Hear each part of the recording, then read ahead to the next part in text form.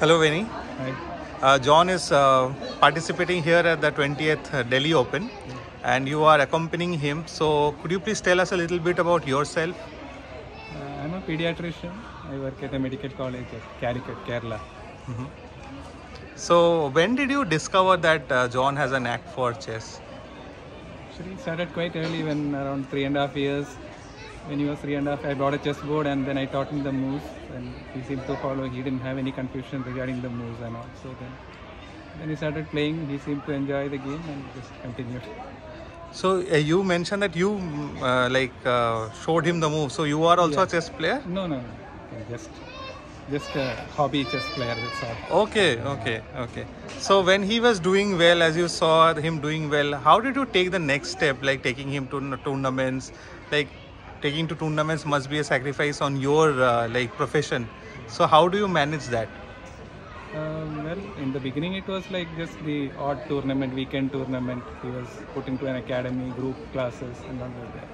But gradually when his level went up, then we had to take him to other tournaments. But even then we have not played really too many long tournaments. He used to play just the nationals, and probably this is only third or fourth Grandmaster tournament he's ever played.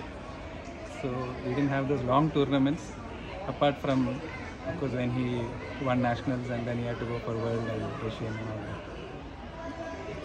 that. So how do you think that the future looks for John in chess?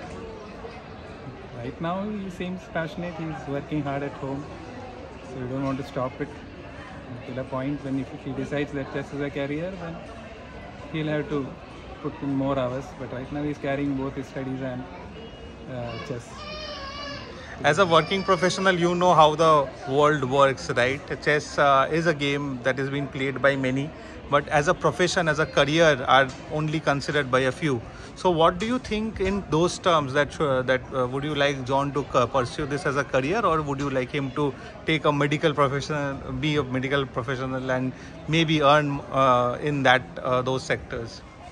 One thing is, the only one thing about his career, he is told that he won't become a doctor. So that's out.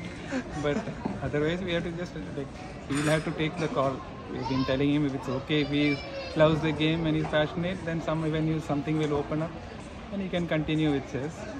But otherwise, till then he'll have to carry on with studies and all, and then decide maybe after 12th standard or at some point he'll have to decide what he wants.